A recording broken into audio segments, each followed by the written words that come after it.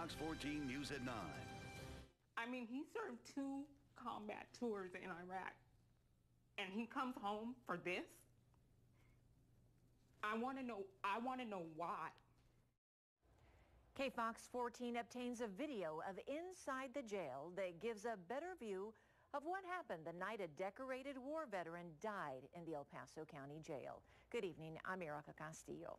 And I'm John Purvis. First on Fox tonight. Over the past few months, we've seen a number of high-profile cases involving suspects who died in police custody. Most recently, the in-custody death of Freddie Gray in Baltimore, a case that sparked widespread protests and violence.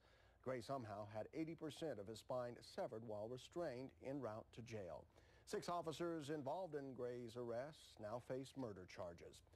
Key to the investigation into Gray's death is video showing the events leading up to his arrest. Tonight, we bring you another video, this one involving the in-custody death of a Fort Bliss soldier, James Brown, who died at the El Paso County jail. Erika has the story you'll see only on KFOX.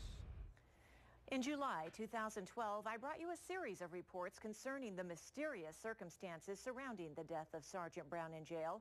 We fought all the way to the Texas Attorney General to get the video from inside the jail to learn exactly what happened. Now, only on KFOX 14, we have obtained the video of the moments before the death of Sergeant Brown, and there are parts of this video that are very graphic. Here is what the video shows happened that day in the jail and what is new and happening with this case now.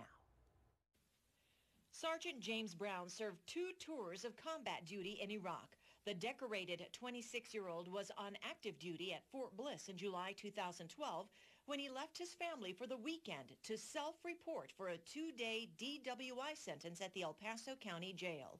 When he checked in, jail records show that Brown reported in writing to the jail that he was diagnosed with post-traumatic stress. Brown's mother says the instant he checked into the jail, he contacted her. He said they're trying to make me stay 7 days instead of 2 days. So I just want to pay the court fine and get out of here. He asked her to send the money to pay the fine in lieu of the jail time, which she did by the following morning. But by that time, something had gone terribly wrong. Hey, James. You want to talk to me, James? Now, after KFOX 14 obtained this video taken by a guard, we have a much better idea of what happened. At some point, Brown appeared to have an episode in his cell that caused him to bleed. It's not clear from where. When he refused to answer or speak to the jail guard,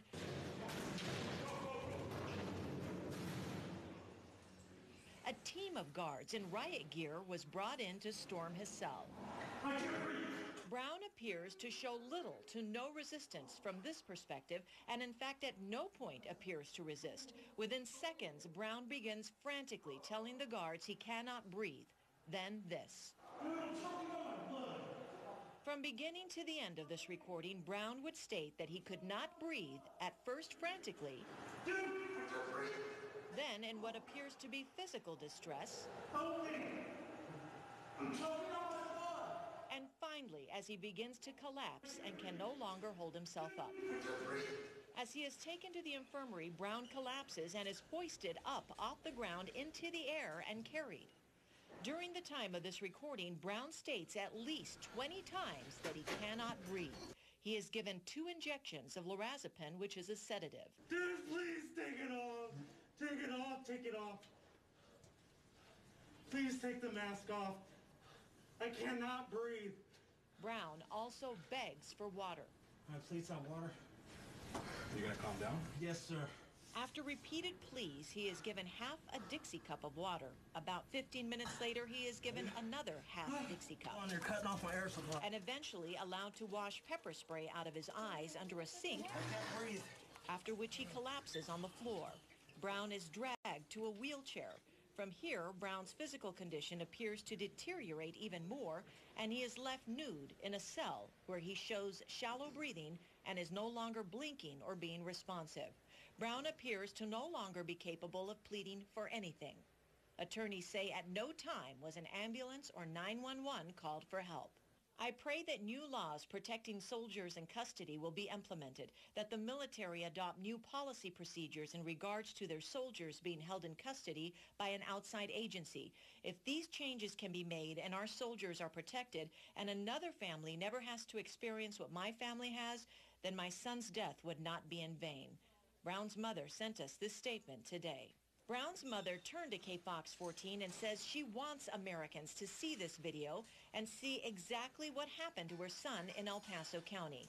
Brown was eventually placed on a gurney and wheeled out of the jail to be taken to University Medical Center, where he was officially pronounced dead, something the family's attorneys Jason Bowles and B.J. Crow insist showed a gross violation of Brown's constitutional rights. When a 26-year-old active military person checks into jail for a court-imposed sentence on a Friday and he leaves Sunday, in a casket, something went horribly wrong there.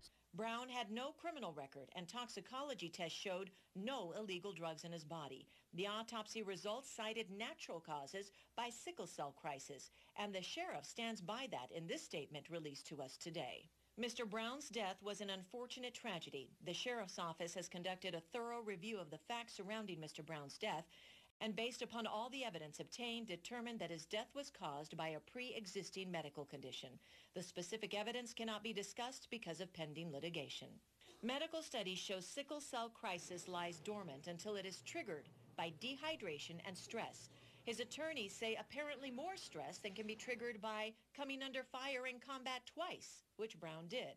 His family says Brown showed no history of ever having a sickle cell crisis incident in his life, and is convinced the medical episode was triggered by his treatment in the jail. He was bleeding out the ears, the nose, the mouth.